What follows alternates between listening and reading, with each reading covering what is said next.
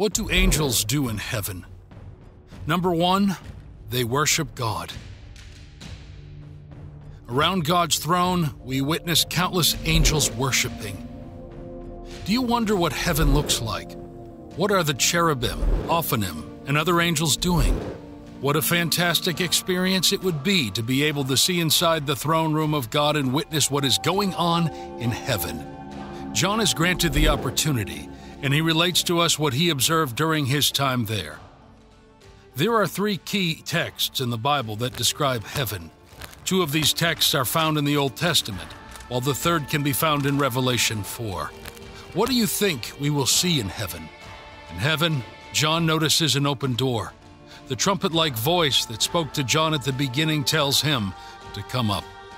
Then I looked, and I heard the voice of many angels around the throne, and the voice of the living creatures and the elders. And they numbered myriads of myriads, and thousands of thousands, innumerable, saying in a loud voice, "Worthy and deserving is the Lamb that was sacrificed to receive power and riches and wisdom, and might and honor, and glory and blessing." Revelation chapter 5, verses 11 through 12. In Revelation chapter 4, verses 9 through 10, there is a description of the angels prompting the elders to worship. However, in this passage, the elders seem to be prompting the angels instead. This creates a beautiful cycle of encouragement and praise between the angels and elders in heaven as they continue to inspire each other to offer more and more praise to the great Redeemer. As a result, the angels and the elders fall down before the Lamb together and raise their voices in unison to glorify Him. Their number was countless, consisting of 10,000 times 10,000 and thousands of thousands. This is an innumerable company of angels. Worthy is the Lamb who was slain. The angels, in their song, did not offer praise for their own redemption, since they are not believed to be the subjects of this redemption. However, they are keen observers of it and are therefore able to praise God for it. 1 Peter chapter 1, verse 12. It was revealed to them that their services, their prophecies regarding grace, were not meant for themselves and their time, but for you. In these things, the death, resurrection, and glorification of Jesus Christ, which have now been told to you by those who preach the gospel to you by the power of the Holy Spirit who was sent from heaven. And to these things even the angels long to look. The angels are able to see the greatness of God's work in redeeming fallen men. Therefore, they credit power, riches, wisdom, strength, honor, glory, and blessing to the Lamb in response. Similarly, we can also praise God for the way He works in the lives of others. All of creation praises both the Father and the Lamb. Revelation chapter 5, verses 13 through 14. And I heard every created thing that is in heaven or on earth or under the earth, in Hades, the realm of the dead, or on the sea, and everything that is in them, saying together, To Him who sits on the throne, and to the Lamb, Christ, be blessing and honor and glory and dominion forever and ever. And the 4 living creatures kept saying, Amen. And the elders fell down and worshipped Him who lives forever and ever. Every creature. John's description is comprehensive, including all creatures in heaven, on earth, under the earth, and in the sea. This combined worship of the Father and the Lamb is strong testimony to the divinity of Jesus. There cannot be the slightest doubt that the Lamb is to be reckoned with God and as God. We read, fell down and worshipped Him.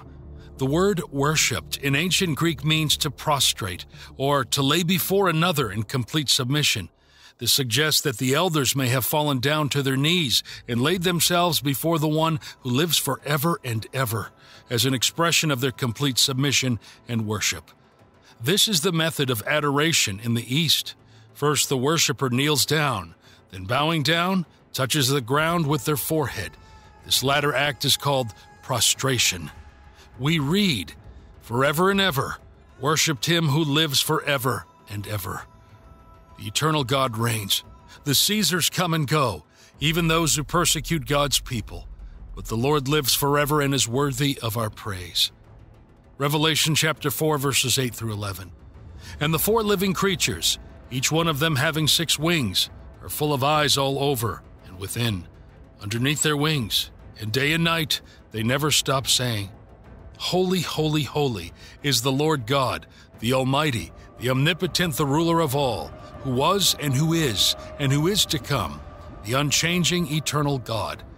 Whenever the living creatures give glory and honor and thanksgiving to him who sits on the throne, to him who lives forever and ever, the 24 elders fall down before him who sits on the throne, and they worship him who lives forever and ever, and they throw down their crowns before the throne, saying, Worthy are you, our Lord and God, to receive the glory and the honor and the power, for you created all things, and because of your will they exist and were created and brought into being. They do not rest day or night, saying, Holy, holy, holy. The cherubim continually utter the phrase, Holy, holy, holy. This phrase is used to declare and emphasize God's holy nature and character. In Hebrew, repeating a word twice adds emphasis, while repeating it 3 times designates the superlative and highlights the infinite holiness of God. We read, They do not rest. The cherubim declared that the Lord God is almighty. In Revelation chapter 1, verse 8, the ancient Greek word used is pantokrator, which means the one who has his hand on everything. They have no rest, yet they are not restless either. The sweet contentment they experience in their continual employment is easier to believe than to describe. The worship of the 24 elders is inspired by the cherubim, who worship God without ceasing. This should serve as an example for us to also worship God, since we have no less reason to praise and thank Him. Even though birds sing without ceasing, they have far less to sing about compared to us. Similarly, even though angels constantly worship God, they were never redeemed by the blood of Christ, unlike us. Therefore, we should strive to emulate the angels and sing to God day and night, pouring forth our souls in sacred songs. The 24 elders worship God, which means they acknowledge His worth and worthiness. They gave credit to God for their own work and reward, and they did this by casting their crowns before His throne. They recognized that the worth and worthiness belonged to God, not to themselves. The act of casting the crowns was a declaration that God is worthy of receiving glory, honor, and power. This act was similar to a practice in the Roman Empire, where lesser kings would lay down their crowns before the emperor as a sign of homage. The emperor would then return the crowns to demonstrate that their right to rule, victory, and crowns came from him. This allusion also refers to the custom of prostrations in the East and the homage of petty kings acknowledging the supremacy of the emperor. God has the right to rule over us as our Creator. We can either accept and enjoy this fact or reject it, which may lead to frustration. It's important to recognize our limited and dependent nature as creatures before God. The Bible mentions God's power displayed in creating and governing the world twice, emphasizing that it is truly worthy of our admiration and praise.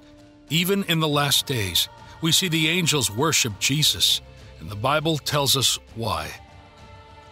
Who is worthy to open the scroll? Revelation chapter 5, verses 2 through 4. And I saw a strong angel announcing with a loud voice, Who is worthy, having the authority and virtue, to open the scroll and to break its seals?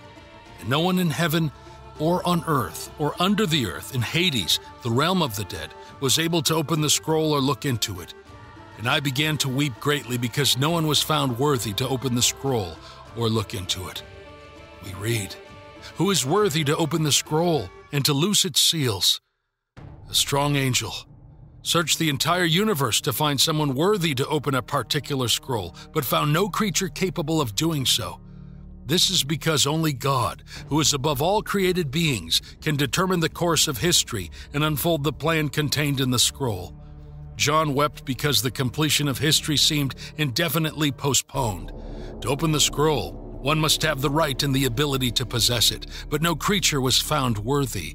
Only the Lion of the tribe of Judah is deemed worthy to open the scroll. Revelation chapter 5, verses 5 through 7. Then one of the 24 elders said to me, Stop weeping. Look closely. The Lion of the tribe of Judah, the root of David, has overcome and conquered. He can open the scroll and break its 7 seals. And there between the throne with the 4 living creatures and among the elders I saw a lamb, Christ standing, bearing scars and wounds, as though it had been slain, with with 7 horns, complete power, and with 7 eyes, complete knowledge, which are the 7 spirits of God who have been sent on duty into all the earth. And he came and took the scroll from the right hand of him who sat on the throne. An elder, not an angel, rescued John from his grief by showing him the one who has prevailed to open the scroll.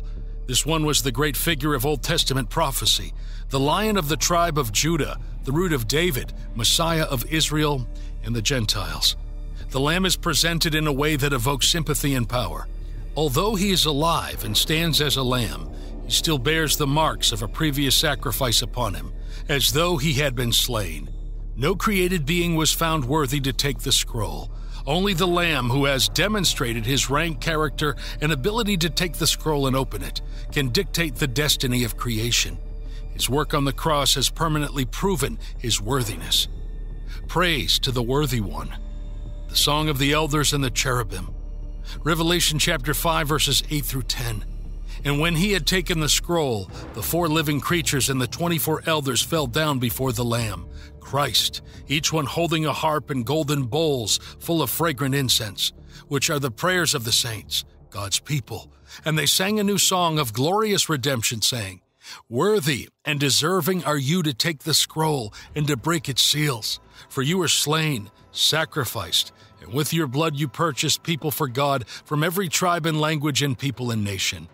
You have made them to be a kingdom of royal subjects and priests to our God, and they will reign on the earth. When the Lamb took the scroll, high-ranking angels and redeemed humans worshipped him immediately. We read, each having a harp. According to the definition, the harp is a zither or a type of guitar that can be played using either the hand or a pick. Music accompanies worship in heaven, which is why many people think that those in heaven will have harps. We read, and they sang a new song. A new song can mean either an excellent song, as new songs were usually most valued, or what I prefer, a new song with regards to its content. Under the Old Testament, the servants of God could not bless God for the actual redemption of man through the blood of Christ, but only rejoice in hope, embracing the promises seen afar, off by the eye of faith. They sing, You are worthy. In the days of the Apostle John, Roman emperors were celebrated upon their arrival with the Latin expression ver dignus, which is translated as you are worthy. Here the true ruler of the world is honored. The focus of Revelation chapter 4 verse 11 was on God's work of creation. But now in this song, the emphasis is on his work of redemption. The song pays homage to the price of redemption, which was paid by saying, For you were slain. It also honors the work of redemption by acknowledging that you have redeemed us. The ultimate destination of redemption is to God, and the payment for it was made through the blood of Jesus. The scope of redemption is for every tribe, tongue, people, and nation. The length of redemption is that it has made us kings and priests to our God. Finally, the result of redemption is that we shall reign on the earth. David also tells us that angels worship the Lord and offer praises to him. Psalm chapter 148, verse 2. Praise him, all his angels. Praise him, all his hosts, armies. The psalmist considered that all heavenly creatures and celestial bodies should offer their praise to Yahweh. The God of Israel was not a deity confined to a certain region or people, but rather the supreme ruler over all creation, deserving of honor and worship from all beings in the highest places. Psalm 19 states that the glory of God is proclaimed by the heavens through their very existence. The psalmist urges all creatures to join in this praise and continue to glorify God. The psalmist specifically calls upon the angels to offer praise to God, just as they do constantly in the presence of God's throne. Revelation chapter 4, verse 8. The faithful angels are like a great army, also known as all his hosts. Throughout history, people have been tempted to worship angels, but they are merely our fellow servants. Colossians chapter 2, verse 18. Let no one defraud you of your prize, your freedom in Christ and your salvation, by insisting on mock humility and the worship of angels. Going into detail about visions, he claims he has seen to justify his authority, puffed up in conceit by his unspiritual mind. The shepherds during the birth of Jesus also noticed this. Bethlehem shepherds were responsible for taking care of the temple flock, which may have included the lambs used in temple sacrifices. Suddenly, on a quiet and dark night, an angel appeared, and the glory of the Lord shone brightly, interrupting the calmness of the night. Luke chapter 2, verses 9 through 14. And an angel of the Lord suddenly stood before them, and the glory of the Lord flashed and shone around them, and they were terribly frightened.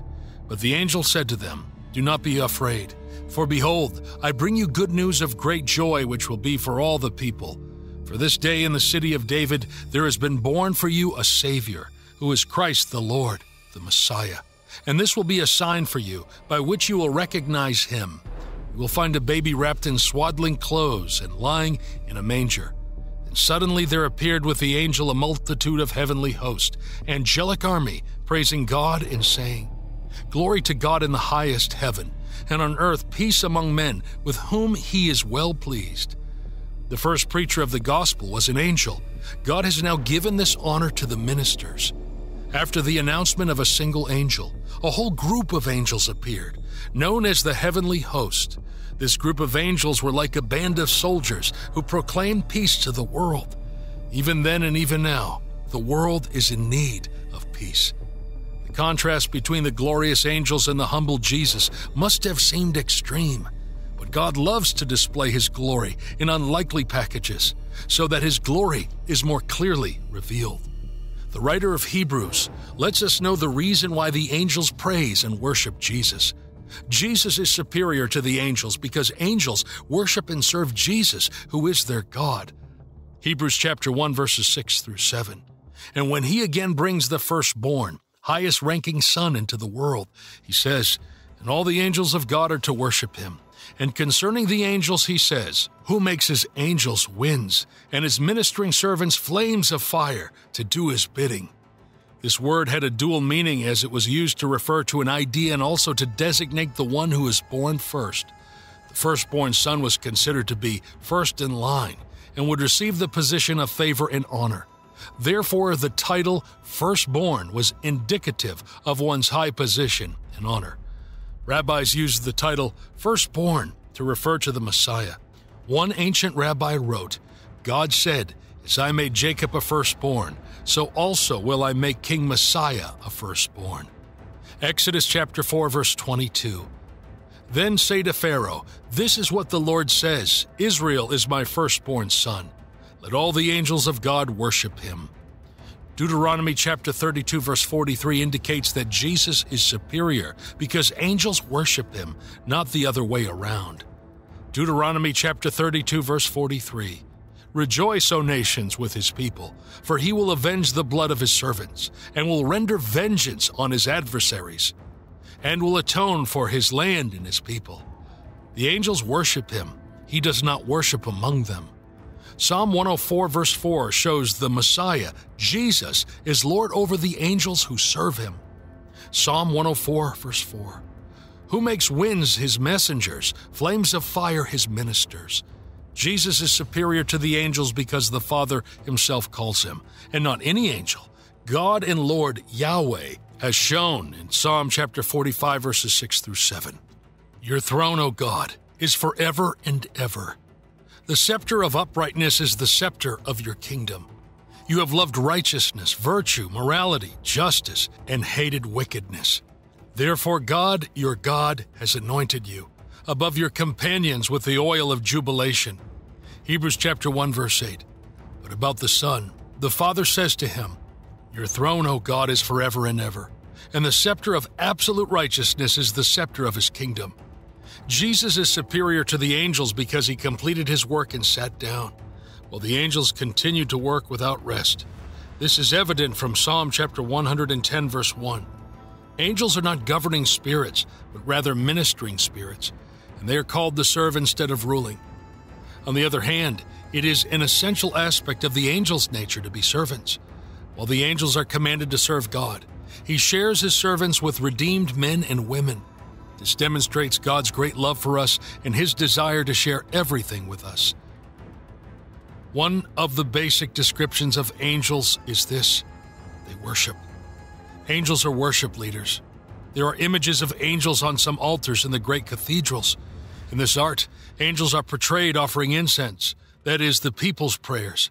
Praying, interceding, and worshiping are the responsibilities of angels. Angels are ministers in a story about God.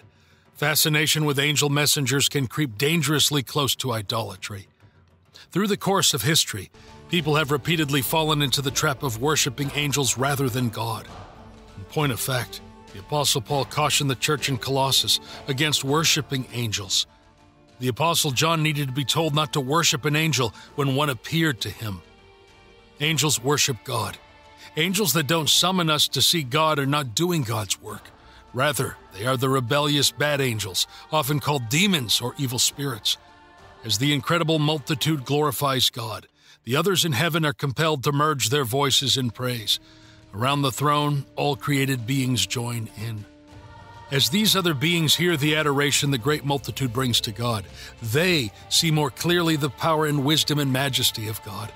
They can worship God all the more by witnessing the salvation He brought to the incredible multitude. The company of faithful angels is like a great army, all His hosts. Other angelic beings fell because they would not properly honor God. Isaiah chapter 14, verses 12 through 15. How you have fallen from heaven, O star of the morning, light bringer, son of the dawn, you have been cut down to the ground. You who have weakened the nations, king of Babylon. But you said in your heart, I will ascend to heaven. I will raise my throne above the stars of God.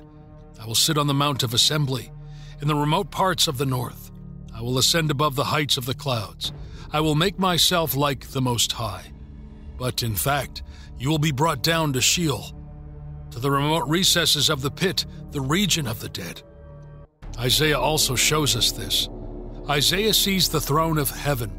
Isaiah is also given the opportunity to see heaven, and after spending some time there, he reports back to us what he saw while he was there.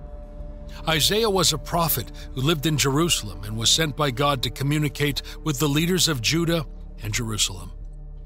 He began by proclaiming a message of the judgment of God. He warned the corrupt leaders of Israel that their disobedience against their covenant with God would have consequences.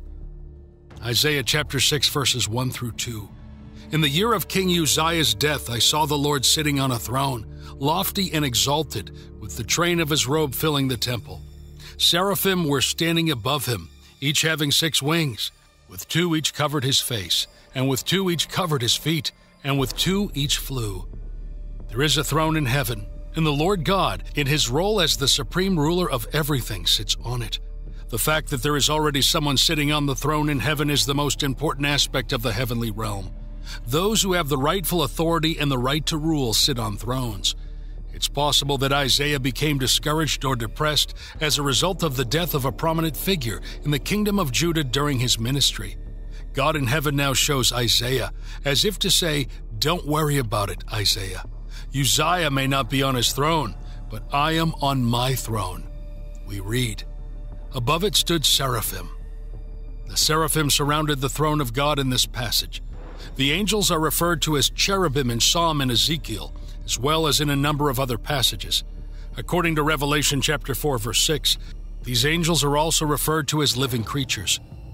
Revelation chapter 4, verse 6, and in front of the throne there was something like a sea or large expanse of glass, like the clearest crystal. In the center and around the throne were 4 living creatures who were full of eyes in front and behind, seeing everything and knowing everything that is around them. In Revelation chapter 4, verse 8, the Apostle John also mentions their 6 wings. Seraphim are one of the 2 types of heavenly beings mentioned by Isaiah, the other being cherubim. Isaiah chapter 37, verse 16. O Lord of hosts, God of Israel, who is enthroned above the cherubim, you are the God, you alone, of all the kingdoms of the earth. You have made heaven and earth. Cherubim have a single pair of wings, are associated closely with the throne, presumably by guardians, while the seraphim are flying above it. The word seraphim comes from the Hebrew word for burning, which may be why some people connect them with lightning. However, in other contexts, the seraphim are associated not with fire, but with serpents, which may be a reference to the metaphoric burn of venom. Isaiah chapter 6, verses 3 through 4. And one called out to another, saying, "Holy, holy, holy is the Lord of hosts. The whole earth is filled with his glory." And the foundations of the thresholds trembled at the voice of him who called out, and the temple was filling with smoke. In this context, the seraphim are not speaking directly to the Lord God. They are praising his glorious character to one another in the presence of the Lord. The phrase, "Holy, holy, holy," appears in the Bible twice, once in the Old Testament, Isaiah chapter 6, verse 3, and once in the New, Revelation chapter 4, verse 8. Both times, the phrase is spoken or sung by heavenly creatures both times, and both times it appears in a vision of a man being brought to God's throne, first by the prophet Isaiah and subsequently by the apostle John. Revelation chapter 4, verse 8. Each of the 4 living creatures had 6 wings and was covered with eyes all around, even under its wings. Day and night they never stopped saying, "Holy, holy, holy is the Lord God Almighty, who was and is to come." The holiness of David is the most difficult of all God's traits to express. Holiness is not something we inherit as a part of our nature. We only become holy in relationship to Christ. It's a sanctity that's been ascribed to you. It is an imputed holiness. Only in Christ do we become the righteousness of God. 2 Corinthians chapter 5, verse 21. He made Christ, who knew no sin, to judiciously be sin on our behalf, so that in him we would become the righteousness of God. That is, we would be made acceptable to him and placed in a right relationship with him by his gracious loving kindness. God's holiness is what distinguishes him from all other beings, what separates him from everything else. God's holiness is not just about his sinless purity or perfection, but is also representative of the core of his otherness, his transcendence. It is a mystery that makes us marvel at his awesomeness and fills us with wonder as we try to understand at least a fraction of his majestic nature. In this vision depicted in Isaiah 6, Isaiah witnessed personally God's holiness. Isaiah, while being a prophet of God and a blameless man, was aware of his own sinfulness. Isaiah and John, on the other hand, paint a united picture of our holy, magnificent, and glorious God, who does not change, who is the same yesterday, today, and forever. God's holiness is eternal, just as he is eternal. The seraphim, in fact, spend their days and nights worshiping God for his holiness. During this never-ending worship, they exclaim, "Holy, holy, holy is the Lord Almighty. The whole earth is full of his glory." The significance of the seraphim's close proximity to God, combined with their revelatory praise, cannot be overstated. When the seraphim say, "The whole earth is full of his glory," they are giving a first-hand account of what they see from heaven's apex. We can see from the seraphim's supernatural perspective that God's glory is infinite, indescribably valuable, and so powerful that it cannot be contained in a single realm. His glory bursts through heaven, unfolds through the spiritual realm, and overflows into the entire earth. This revealed glory allows us to catch a sacred glimpse of a holy God. To be holy means to be distinguished and revered. The trihagion, the thrice invocation of holy, is the seraphim's worship of God, which is significant. It is significant that the seraphim in Isaiah's vision use a threefold repetition of God's holiness, known as the trihagion. The number 3 represented completeness and stability in ancient Judaism, and it is used here to connote God's wholeness at the beginning, middle, and end. Announcing God's holiness 3 times implies God's eternal nature, which is the same yesterday, today, and forever.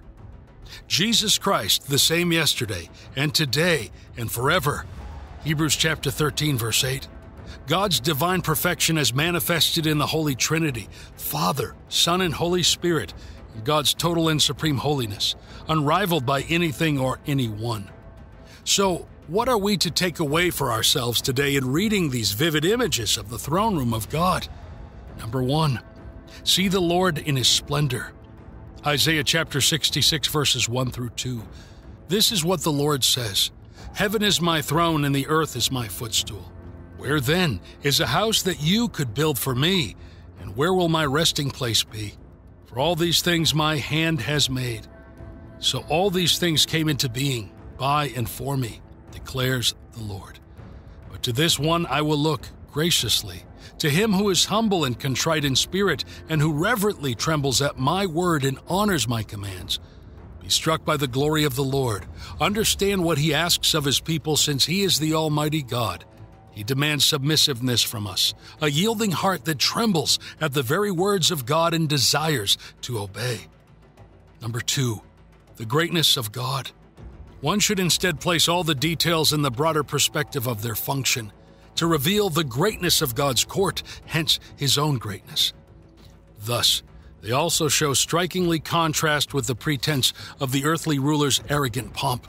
The text invites us to worship, today, no less than at its first reading in Ephesus. It also invites us to relinquish our fear of human grandeur, which pales before the majesty of the eternal God with whom we have become intimate. Number 3, invitation to praise. The manner that these beings worship compels us to offer praise in a manner similar to theirs. Worship that focuses on God's worthiness, both his character and deeds, is our closest foretaste of heaven in the present life. Psalm 150, verse 2. Praise him for his mighty acts. Praise him according to the abundance of his greatness. Worship also reminds us that whatever else our calling or gifts now, all Christians become God's worshipers. Our devotion to God will always rise. Seraphim's ministry is to extol the name and character of God in heaven. Because they are positioned above the throne, their ministry is directly related to God and his heavenly throne, as opposed to the cherubim, who are beside it. The seraphim's functions have not always been agreed upon by Bible scholars, but one thing is certain: they are constantly glorifying God. Revelation chapter 4, verse 8.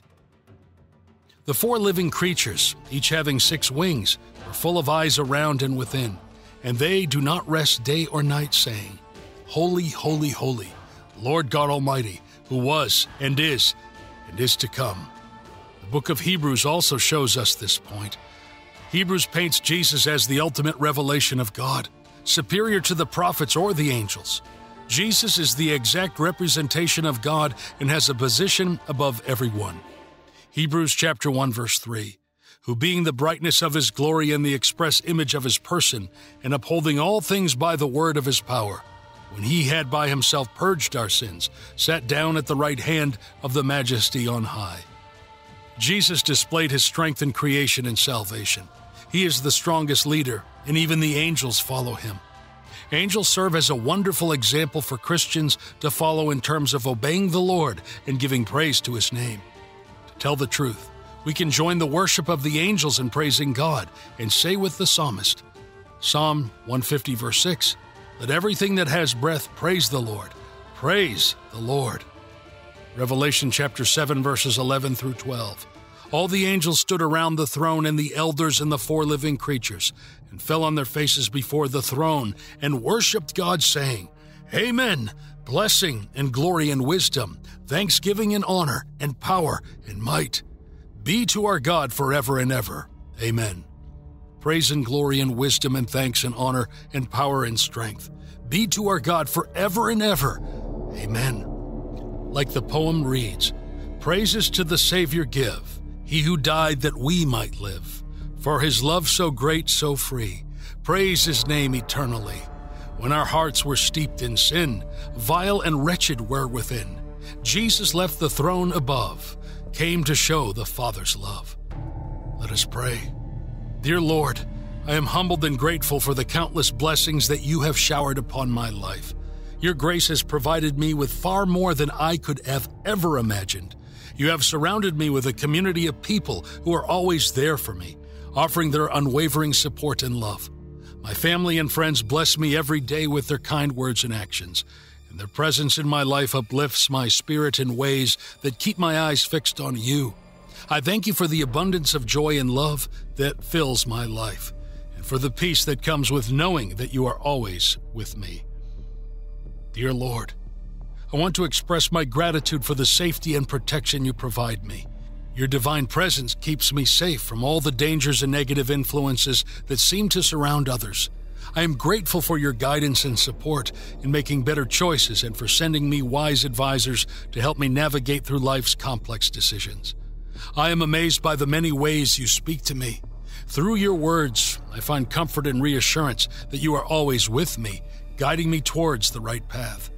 Lord, I am also thankful for the safety and happiness you provide to those around me. I pray that you continue to bless them with your love and protection.